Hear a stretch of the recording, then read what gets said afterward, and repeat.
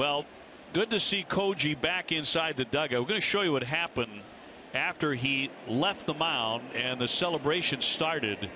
And for a moment, it looked like he might have been injured, actually. I can tell you he was not, obviously, as Hanley steps in and takes a strike. This is what happened in the celebration. Look at Erod push the glove accidentally right into his eye. And Koji had to leave the dugout and go get some treatment. Ramirez 1 for 3, but then he came back out, and the first guy he wants to find just beats him up. Give him a little left jab. So he's okay. I'm not so sure about Erod at this point, but Koji's fine.